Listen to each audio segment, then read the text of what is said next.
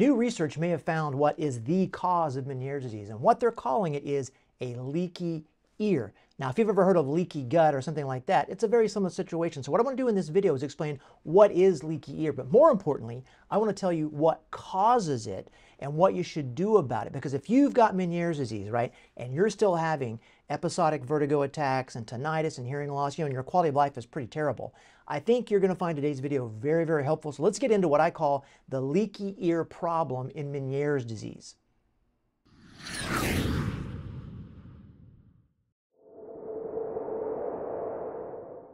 So in Meniere's, we have this thing called endolymphatic hydrops. And really all that's saying is we have an increase in fluid accumulation in the inner ear.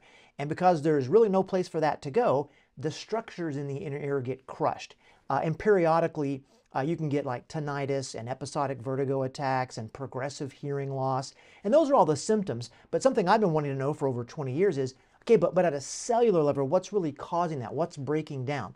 Well, there are some structures in the inner ear, and I'm not really going to give you guys a big anatomy lesson, but there's this thing called the stria vascularis. There's this area called the organ of Corti. And basically, they're a barrier, right? And they're responsible for establishing the normal, what we call potential in the inner ear. It has a lot to do with potassium regulation and energy regulation and nutrient delivery.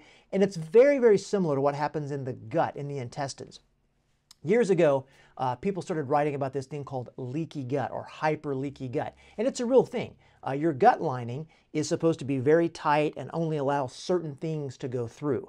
Well, when it becomes leaky, then lots of things can pass through that shouldn't, and that disturbs the normal balance in the gut. Now, in the inner ear, very similar situation. You have a very similar arrangement of cells in the inner ear, and it's a barrier, and it's supposed to be nice and tight so that only things get through in a very regulated fashion.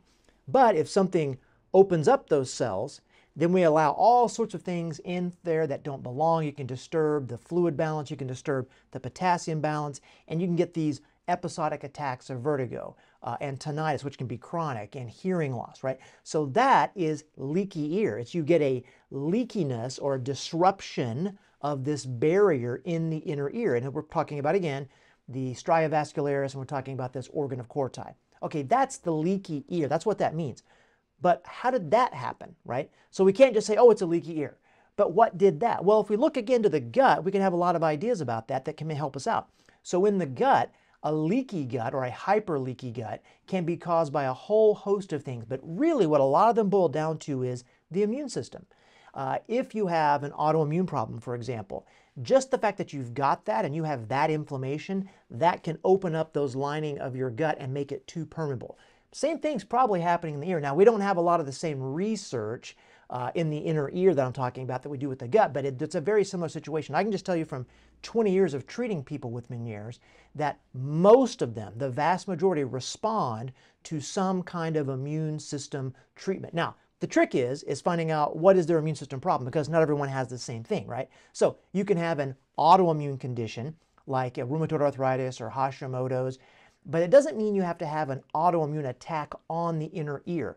All you have to have is inflammation, immune system activation for some reason, and it's those cytokines, those immune system messengers that flow freely, that transfer out the body very freely and circulate, that can open up those barrier cells in your inner ear, right? And that's why if you look at a lot of my case studies on patients that I treat, almost all of them have got something going on with their immune system. Now, some of them need some recalibration therapy. We're not going to talk about that in this video. I've talked about it a little bit in others. But that's really what we're talking about is there's an immune system problem for some reason. Could be autoimmune, could be just a blood sugar inflammatory problem, could be some kind of infection. And it's the side effects from that are opening up those barrier cells in your inner ear, in the stria vascularis and the organ of Corti, that are making your ear too leaky. So just remember, this is the normal situation, right? This is our normal kind of tight junctions in our cells. And when those open up, things can go through that shouldn't, and that just, it pours sugar in the gas tank, right? The potassium ions get dysregulated, energy supply gets dysregulated, inflammatory mediators get dumped into the inner ear, and that just wreaks havoc, and that's where we can get these attacks. Now, I've written and done a lot of videos on the different triggers for Meniere's attacks. What can do this? Well, we think sodium can do this. Sometimes pressure changes, anything that spikes inflammation, that could be infections. So what do you do about this situation? Well, the first thing we want to remember is that, yeah, leaky ear, cool, we're calling it leaky ear. That's fantastic. That helps us understand it. But what causes that? Well, usually, in my experience, it's some kind of inflammatory problem. It can also be something like you're eating too much sodium, and that's why a lot of people get put on a low sodium diet or a diuretic. But that's what's doing that, right? But what causes that? So we got to dig down deep. And that answer to that question could be very wide, right? It could be you have an autoimmune problem you already know about, like Hashimoto's or rheumatoid arthritis. It could be you have an autoimmune problem you don't know about already. So what I do in my office, and what I recommend you find someone who's doing as well, is you look for a doctor that knows how to do multiple tissue antibody testing. So for example, if I just show you this example here, right? This is a multiple tissue antibody test, and what it looks for is about 30 different autoimmune conditions or antibodies to try to give us a clue as to, do you have one of these things, right?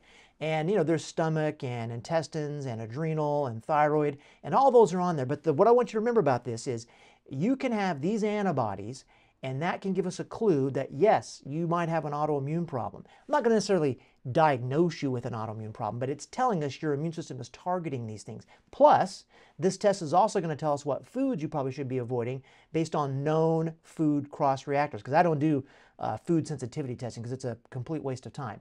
So I suggest that when we're looking with someone with Meniere's disease, that we need to be looking at their immune system, all the things that can do that. Now, the number one thing that we're looking for in Meniere's disease that's very common is some kind of autoimmune problem. So I do this multiple tissue antibody test. Now, the other test I also highly recommend that I like to do is this lymphocyte immunophenotyping. Now, basically what that is kind of like getting your immune system fingerprinted, because even though you may or may not have any of these antibodies I was talking about, your immune system can still be dysregulated and unregulated. And that could very well be what's driving the ongoing leaky ear in your Meniere's disease that's unstable, that's progressive, right? So this looks at T cells and B cells. And the point about looking at this is that your Meniere's symptoms and your Meniere's disease is really unique to you, right? So look, you and I, we've got eyes and ears and hands and all that kind of stuff, but you and I and everybody's got their own unique fingerprint. Well, that's the same thing going on with the immune system in Meniere's. Yes, you and I and people with Meniere's have T cells and B cells and natural killer cells, and you've got very similar symptoms. But what your immune system is doing to make that happen can be different from person to person. So it's crucial to find out what your immunophenotype is. Now, phenotype just means what something looks like.